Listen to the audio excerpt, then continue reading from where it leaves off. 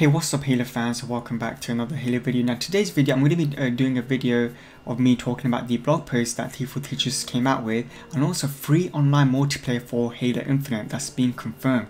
But we're going to be talking about the blog post first before talking about the free multiplayer. Just so you know, I'm not going to be reading all the stuff that's in the blog post. I will read the main bits, the main parts of the blog post.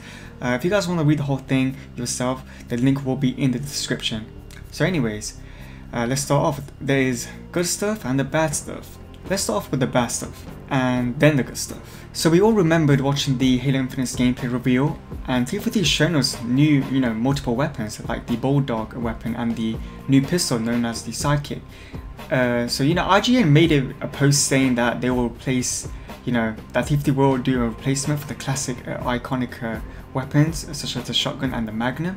And many people never take IGN that seriously because they are kind of known being as terribly misinformed. So people were like, oh, just ignore them, nothing to see here. However, it seems that IGN were right after all, because when I was scrolling down the blog post, there's a question about will there be other pistols or shotguns in the game. So if you look here, here it says, I won't read all of it, but I will read the main part. So here it says, and I quote, "There are additional variants of each of these, but the classic Magnum and the tactical shotgun aren't currently featured in Halo Infinite."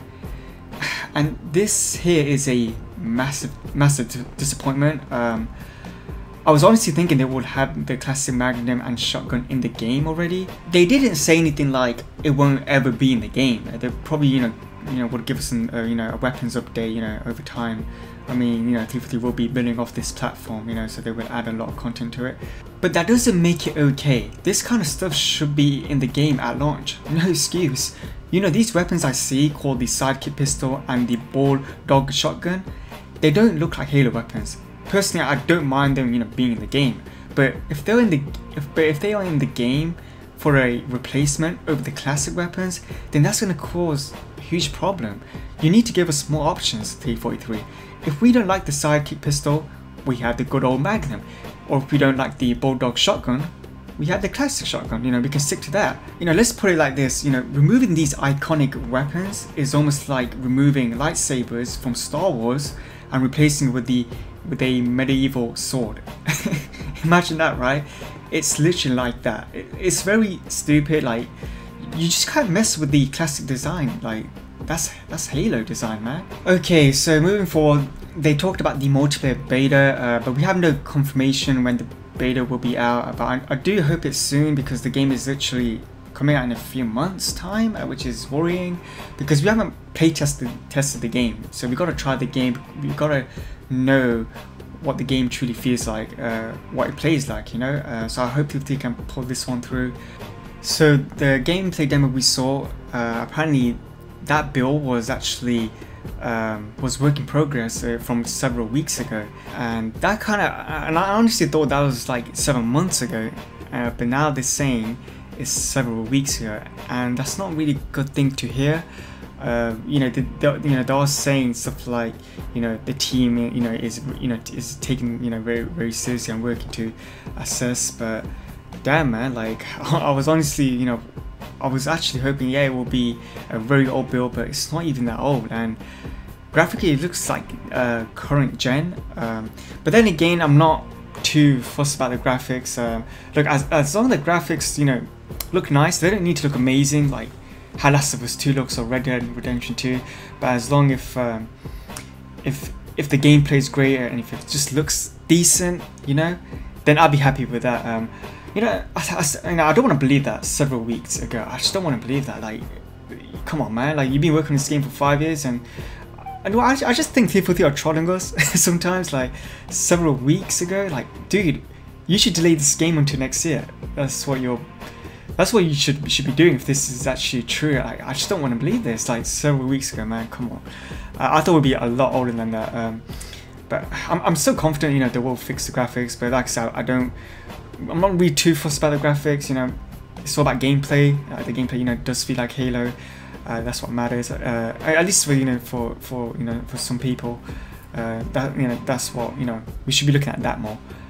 So yeah, not good news still, but it is what it is. They did, you know, hear stuff about, you know, Digital Foundry, which is a good thing. Like, I think they looked into his video.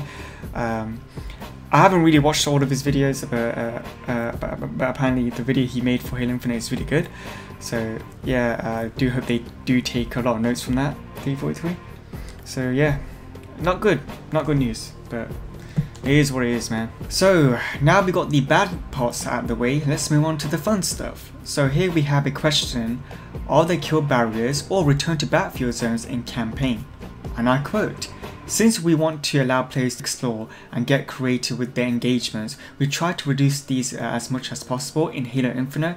There will always be some exceptions, but usually if you can see it, you should be able to go there. So hopefully when we do see a mountain from long range, we can, you know, go there, and I'm hoping it wouldn't be restricted, you know, like I want it like how it was in Halo 2, where you could literally escape out the map and have no return to battlefield.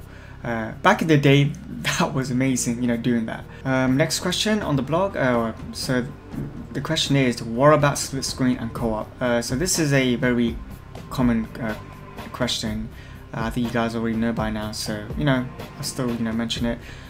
So again, I'll quote: "Camping will support 2-player split screen, online 4-player co-op. Yes, you can play on your couch with a friend." So this is great news. You know, this was confirmed, you know, 2 years ago. Halo 5 was a huge letdown because it only supported 1 player, which was terrible. Halo is known for split screen, so I'm happy it's coming back. Hopefully they do it on PC. Obviously PC isn't really known for split screen, but I really hope Halo Infinite, you know, on PC does get split screen. Currently, the future is on the console only. Next question, and this is one is it's kind of funny one. How's Craig?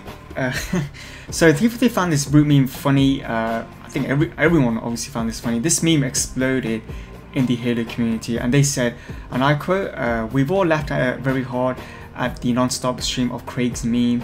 The community is cracking out. Craig is thick-skinned and seems to be, you know, taking it in stride. Though all of his fame and attention seems to be going into his forehead.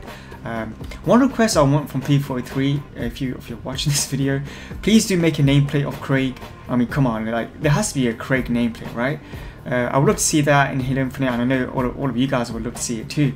So that would be great if they do have a nameplate for that. Here they have a list. I won't really go through all of them. You can pause the video to see them. But some of these got me very interested in.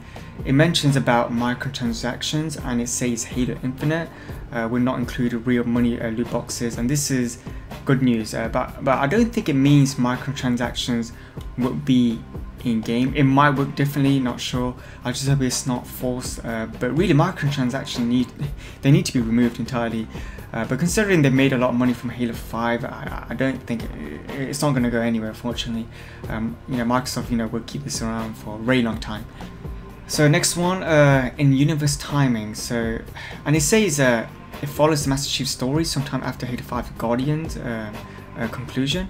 Now I do think they should continue the story, but not too like extreme, not too focused. I still want to know, you know, what happened to the Osiris team and Blue team. We still haven't heard from them. Neither, you know, Lasky, same thing with Agent Locke.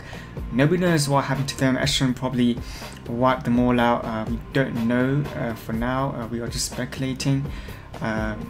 Please remember, I did not enjoy Halo 5 story. I just want to know what happened to the characters after the events of Halo 5.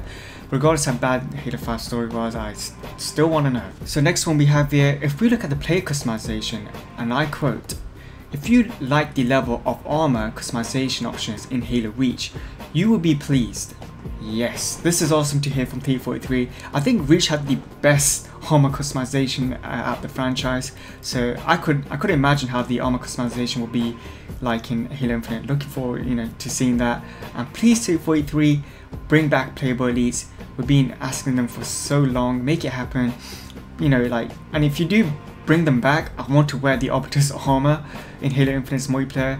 Oh, and also make Brutes playable. There's so much potential you guys can do with these guys.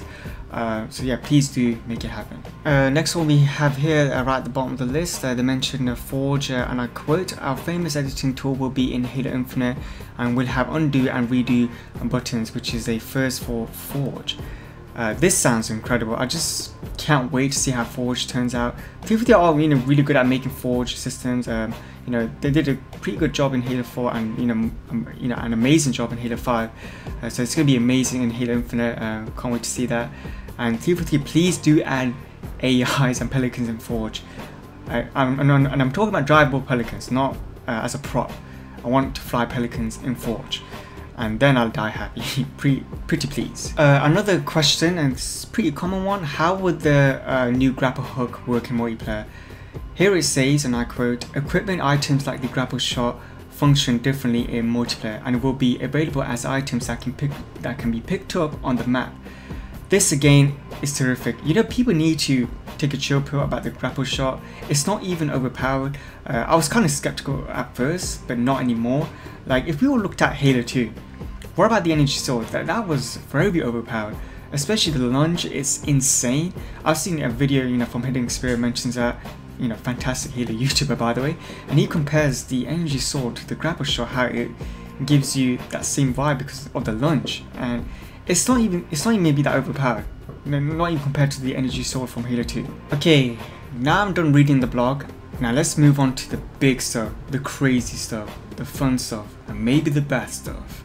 So apparently, if you guys don't know, 343 confirmed on Twitter that Halo Infinite's multiplayer will be free to play.